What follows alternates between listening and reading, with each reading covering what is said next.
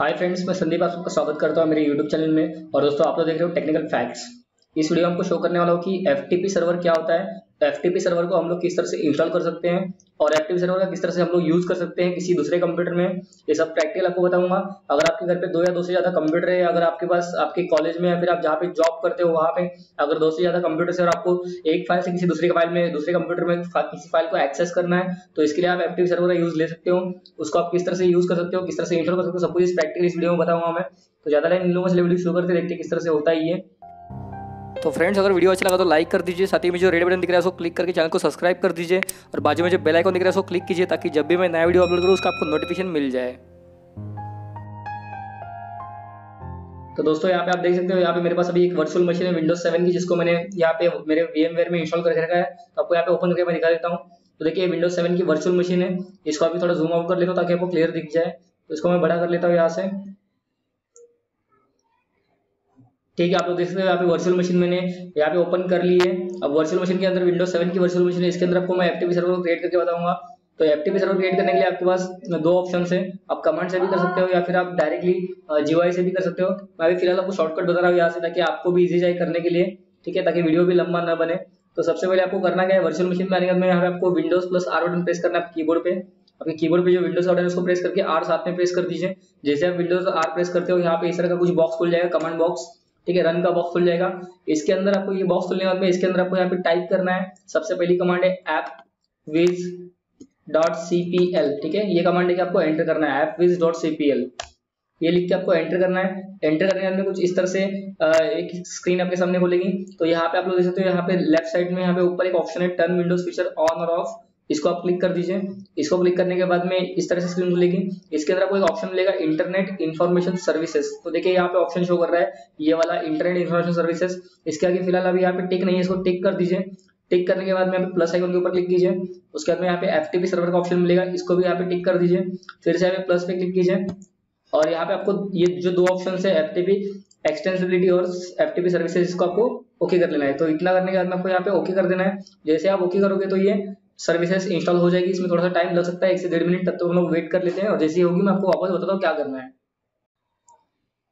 तो फ्रेंड्स, आप लोग देख सकते हो यहाँ पे सर्विस इंस्टॉल हो चुकी है। अभी यहाँ पे रिस्टार्ट का ऑप्शन मेरे पास नहीं आया क्योंकि मैं पहले भी इसको कर चुका था। अगर आपके पास रिस्टार्ट का ऑप्शन आएगा तो आप यहाँ पे रिस्टार्ट कर लीजिए इसको, आपके सिस्टम को। तो मेरे पास रिस्टार्ट का ऑप्शन नहीं आया है, तो मैं इसको क्लोज कर लेता हूँ यहाँ से। अब क्लोज करने के बाद में आपको सेकंड फिर से कुछ कमांड देनी है, आपको बताता हूँ। फिर से आपको यहाँ पे विंडोज आर प्रेस करना है और विंडोज आर प्रेस करने के बाद में अभी यहाँ पे आपको लिखना है कंट्रोल स्पेस एडमिन टूल्स। ठीक है, ये आपको लिखना है, देखिए कंट्रोल स्पेस एडमिन टूल्स, और आपको एंटर कर देना है। जैसे आप एंटर करोगे तो इसके बाद में कुछ इस तरह से स्क्रीन खुलेगी। इस स्क्रीन में आपको यहाँ पे एक ऑप्शन मिलेगा इंटरनेट इन्फॉर्मेशन सर्विसेज मैनेजर। देखिए, ये वाला IIS मैनेजर का ऑप्शन मिल रहा है। इसके ऊपर आपको डबल क्लिक करना है, तो मैं डबल क्लिक कर देता हूँ इसके ऊपर। डबल क्लिक करने के बाद में आपको यहाँ पे और एक स्क्रीन खुलेगी, उसके अंदर आपको क्या करना दिखा रहा हूँ। देखिए, ये स्क्रीन खुल गई है, इसको मैं जूम आउट कर लेता हूँ थोड़ा सा। ठीक है, मैंने जूम कर लिया स्क्रीन को। अभी इस स्क्रीन के अंदर आपको देखिए यहाँ पे लेफ्ट साइड में अगर आप देखोगे ठीक से, तो यहाँ पे एक छोटा सा एरो शो कर रहा है। यहाँ पे देखिए, जहाँ पे मेरा माउस का कर्सर है। ठीक है, यहाँ पे एरो शो करेगा, इस एरो के ऊपर आप क्लिक कीजिए। उसके बाद और एक यहाँ पे एरो शो करेगा, इसके ऊपर भी क्लिक कीजिए।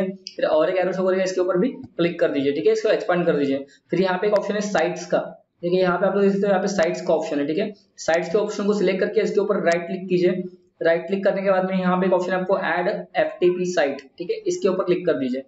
इसके ऊपर जैसे आप क्लिक करते हो, यहाँ पे आपको एफटीपी साइट का नाम पूछ रहा है, तो मैं यहाँ पे कुछ भी नाम देता हूँ, आप लोग कुछ भी नाम दे सकते हो। यहाँ पे मेरे संदीप नाम देता हूँ मेरा खुद का। ठीक है, संदीप नाम दिया।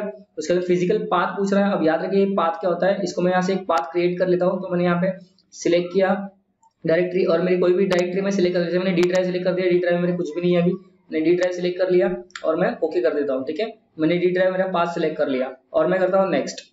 अब नेक्स्ट करने के बाद में यहाँ पे आईपी एड्रेस पूछ रहा है। यहाँ पे ऑल असाइन लिखा है, तो यहाँ पे एरो पे क्लिक कर दीजिए और यहाँ पे जो आईपी एड्रेस आपका आएगा उसको एंटर कर दीजिए आप। ठीक है, अगर आप चाहो तो स्टैटिक आईपी भी सेट कर सकते हो। स्टैटिक आईपी कैसे सेट करते हो उसका ऑलरेडी मैं वीडियो बना चुका हूँ, वो वीडियो आप देख लीजिए।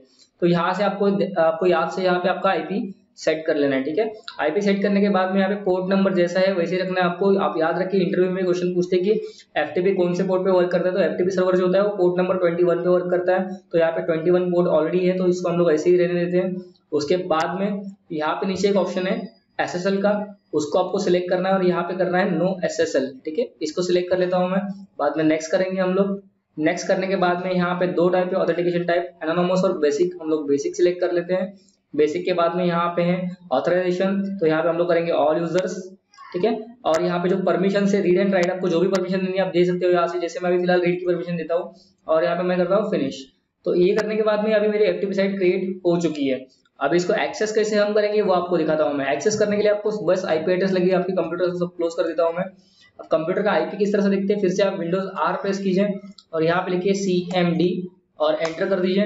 एंटर करने के बाद में CMD का बॉक्स खुलेगा, इसके अंदर आपको यहाँ पे लिखना है IP config, ठीक है, IPCONFIG और एंटर कर दीजिए। जैसे आप एंटर करो तो आपको यहाँ पे IPv4 एड्रेस के सामने जो एड्रेस दिख रहा है यहाँ पे आपको मैं हाईलाइट कर रहा हूँ, देखिए ये वाला एड्रेस, ये जो है आपका आईपी एड्रेस है, ठीक है। अभी मेरा है 192.168.0.109 ये है। अभी मैं इसको यहाँ पे एक्सेस किस तरह से करूँगा वो दिखाता हूँ। पहले मैं आपको लोकल सिस्टम में एक्सेस करके दिखाता हूँ जिसमें मैंने क्रिएट किया था उसी में। तो आप माय कंप्यूटर ओपन कर लीजिए और यहाँ पे ऊपर जो सर्च बार है वहाँ पे टाइप कीजिए FTP://192.168.0.109, ठीक है। जो आईपी एड्रेस मैंने आपको दिखा था वो आईपी एड्रेस डाल दिया मैंने और एंटर कर दिया। तो हम लोग देखते हैं हमारा एफटीपी एक्सेस होता है या नहीं यहाँ पे। तो आप लोग देख सकते हो यहाँ पे मेरा एफटीपी एक्सेस हो रहा है। यहाँ पे मुझे यूजर नेम और पासवर्ड का ऑप्शन आ रहा है। तो यूजर नेम क्या होता है, यूजर नेम होता है आपके कंप्यूटर का नाम। जैसे आप स्टार्ट पे क्लिक करोगे यहाँ पे तो देखिए यहाँ पे कंप्यूटर का नाम शो कर रहा है, ठीक है, हैकर, इस कंप्यूटर का नाम है हैकर, तो मैं यहाँ पे डालता हूँ हैकर। और पासवर्ड जो होता है, पासवर्ड आपके कंप्यूटर का जो लॉगिन पासवर्ड होता है वो होता है। तो यहाँ पे पासवर्ड है मेरा ABCD, मैं ABCD डाल के एंटर करता हूँ। देखिए एफटीपी यहाँ पे ओपन हो चुका है। अभी हम लोग देखते हैं दूसरे कंप्यूटर में ओपन होता है, तो मेरे मेन सिस्टम में चलता है, इसको मैं साइज इसको मिनिमाइज कर लेता हूं मैं। अभी ये मेरा मेन कंप्यूटर जो आप देख रहे हो इसके ऊपर मैं इसको एक्सेस करके देखता हूँ एक्सेस होता है कि नहीं। तो आप क्रोम से भी इसको एक्सेस कर सकते हो। मैं क्रोम में जाता हूँ यहाँ पे और क्रोम में जाने के बाद में मेरे मेन कंप्यूटर पे मैं यहाँ पे वही यूआरएल डालता हूँ FTP:/ और जो इसका आईपी एड्रेस है वो डालता हूँ 109 और मैं करता हूँ एंटर और देखते हैं एक्सेस होता है या नहीं। तो आप लोग देख सकते हैं यहाँ पे टाइम लग रहा है, इसका मतलब यहाँ पे एक्सेस नहीं हो रहा है। इसका रीजन आपको बताता हूँ मैं, क्योंकि मेरा मेन कंप्यूटर और जो हमारा क्लाइंट जो हमारा वर्चुअल कंप्यूटर है वो दोनों कनेक्ट नहीं हो रहे आपस में। तो उसको कैसे फिक्स करेंगे वो भी आपको दिखाता हूँ मैं। इसके लिए आपको जो आपके कंप्यूटर में जिसमें आपने FTP सर्वर क्रिएट किया था उस कंप्यूटर में आपको जाना होगा और इसके अंदर आपको फायरवॉल को ऑफ कर देना होगा। तो फायरवॉल कैसे ऑफ करते हैं, तो इसके लिए कंट्रोल पैनल में जाके आपको यहाँ पे एक ऑप्शन मिलेगा विंडोज फायरवॉल का। देखिए यहाँ पे ऑप्शन है विंडोज फायरवॉल, इसको क्लिक कीजिए। इसको क्लिक करने के बाद में यहाँ पे आपको अभी फायरवॉल ऑन है, इसको यहाँ से ऑफ कर दीजिए। तो मैं यहाँ से इसको ऑफ कर देता हूँ फायरवॉल को, ठीक है। देखिए मैंने यहाँ से ऑफ कर लिया फायरवॉल को। अभी हम लोग देखते हैं फिर से हमारे कंप्यूटर में जाके कि वो एक्सेस होता है या नहीं होता है, ठीक है। तो मैं जाता हूँ मेरे फिर से मेन कंप्यूटर में और फिर से यहाँ पे जो वेबसाइट है इसको मैं एंटर कर देता हूँ। तो देखिए अभी यहाँ पे यूजर नेम और पासवर्ड प्रॉम्प्ट कर रहा है मुझे, ठीक है। तो अभी मैं एक बार आपको प्रैक्टिस से दिखा देता हूँ प्रैक्टिकल किस तरह से होता है। तो यूजर नेम में डालता हूँ हैकर और पासवर्ड डालता हूँ ABCD और एंटर कर देता हूँ। जैसे मैंने एंटर कर दिया तो आप लोग यहाँ पे देखते हो यहाँ पे no size data modify a रहा है, इंडेक्स ऑफ इसमें कुछ नहीं आ रहा है क्योंकि मैंने अभी तक डी ड्राइव में कुछ डाला ही नहीं है मेरे। अभी जैसे मैं डी ड्राइव में कुछ डालता हूँ, जैसे आपको एग्जांपल दिखाता हूँ मैं यहाँ पे, सपोज कि मेरे इस वर्चुअल कंप्यूटर में आपको दिखाता हूँ मैं, मेरे वर्चुअल कंप्यूटर में मैं यहाँ पे डी ड्राइव में कुछ तो डाल देता हूँ। तो यहाँ पे आपको दिखाता हूँ, अभी डी में कुछ नहीं है फिलहाल भी, देखिए यहाँ पे कुछ भी नहीं एम्प्टी है। मैं यहाँ पे कुछ इमेजेस डाल देता हूँ डी ड्राइव में, सैम्पल पिक्चर्स। तो देखिए सपोज कि मैंने इतने सैम्पल पिक्चर्स कॉपी कर लिए यहाँ से Ctrl+C दबा के और मैं डी ड्राइव में जाता हूँ मेरे कंप्यूटर के और यहाँ पे मैं Ctrl+V करके इसको पेस्ट कर देता हूँ, ठीक है। देखिए मैंने 4 पिक्चर्स इसके अंदर डाल दिए। अब हम लोग चलते हैं FTP सर्वर में और देखते हैं वो वहाँ पे शो कर रहा है कि नहीं कर रहा है। तो देखिए यहाँ पे अभी यहाँ पे कुछ भी नहीं शो कर रहा था। अभी मैं इसको रिफ्रेश कर लेता हूँ एक बार यहाँ से। तो रिफ्रेश करने के बाद में देखिए यहाँ पे चारों पिक्चर्स यहाँ पे आ चुकी है और इसको सामने वाला यूजर जो है दूसरे कंप्यूटर से एक्सेस कर सकता है। तो दोस्तों आई होप आपको वीडियो अच्छा लगा होगा। यही होता है FTP सर्वर। तो वीडियो अच्छा लगा तो लाइक शेयर एंड सब्सक्राइब कर दीजिए। Thank you very much video देखने के लिए एंड गुड बाय।